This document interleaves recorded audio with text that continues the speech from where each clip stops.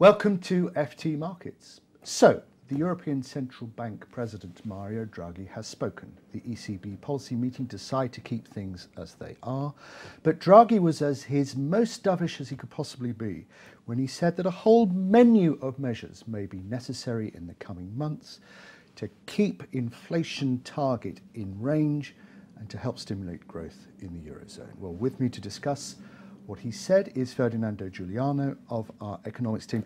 Ferdy, I'm right, aren't I? I mean, he couldn't have been more dovish, could he? Roger, you're absolutely right. I think the comments were very dovish. And what's interesting is that they came while Draghi was actually quite positive about the Eurozone economy. He said the recovery, especially domestically, was going well. People were spending the windfall from low oil prices. And the belt tightening by government seemed to have slowed a little bit as after many years of really severe fiscal consolidation. But he's still very worried But he's about worried inflation. about what's happening. He's worried, first of all, about what's happening in emerging markets in China. So external demand could weaken. And he's very worried about inflation and inflation expectations. He's saying, look, inflation expectations seem to be coming down together with oil prices. And that's something which worries him because it may mean that the inflation expectations are the anchor. That means that the ECB may find it hard to hit its target of just below 2%. And the market loved it, didn't it? Well, absolutely. The euro went down 1.6%. We had stocks liking it. Bond yields went down. So he had the desired reaction. I think in part this was expected. People were expecting a lot of words from Draghi. But as usual, he managed to pull it off for now. Partly because of these comments on the deposit rate, which he made. So he said the ECB was looking at cutting the deposit rate. That's the rate which is charged to banks for parking. At the moment, it's at minus 0.2. Exactly. And the ECB had said, this is it. We're not going to go any further down. But actually, they seem to have changed his mind. And Draghi said this was because circumstances had changed. And this is, in a way, this was unexpected. And so what might be the consequences of going back slightly on saying we're not going to cut deposit rates? I mean, this is going to have impact on other parts of Europe. Clearly, there are, first of all, some questions which people will ask about the credibility of the ECB. Yeah. Central bank which says, I won't go down any further and then changes its mind. Is that a big deal?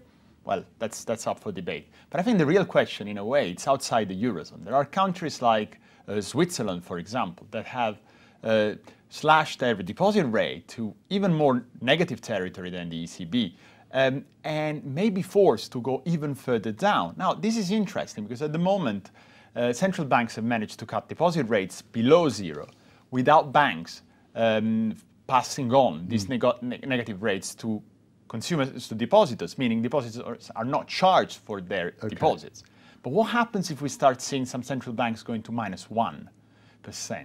Well, it could be a completely different game in town. So you think that might cause an adverse reaction? I just want to ask you, because, I mean, Draghi was pretty dovish last month, okay, and he brought the euro down as a result, but the consequences of that, after that was the market reacted and the euro went back up again. So is Draghi losing his rhetoric power? This is as far as he could possibly go. So is there a risk that the strength of what Draghi can say is going to be diminished? Look, Draghi's been, in a way, a magician with words. We all remember Whatever It Takes and the outright monetary transactions program, which, in a way, saved the euro without ever being used. So he's the master bluffer.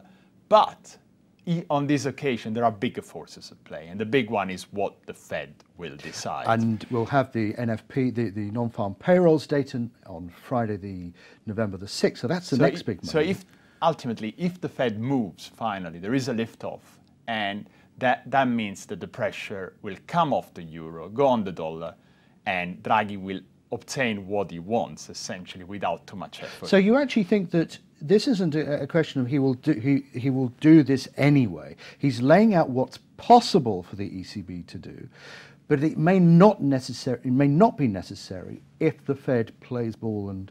Well, the timing in a way doesn't help the ECB because the ECB will meet on 2 weeks before the December meeting of the Fed. So the market has got to be really expectant of a December Fed hike. But I suspect if they decide to move, they will do it anyway. My answer was more related to your question: will this work? Yeah. And I suspect whether or not it works will depend, yes, on what they do, but ultimately not on what the Fed decides to do. Okay, Ferdy, thank you very much. So there we have it, Mario Draghi has reloaded his bazooka and said this is what the ECB is prepared to do. But perhaps more relevant is what the Fed is going to do next.